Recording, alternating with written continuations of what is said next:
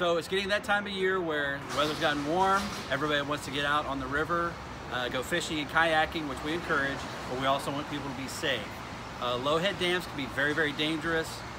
There's what's called a backwash or a boil that once you get trapped in it, it's going to be next to impossible for you to get out.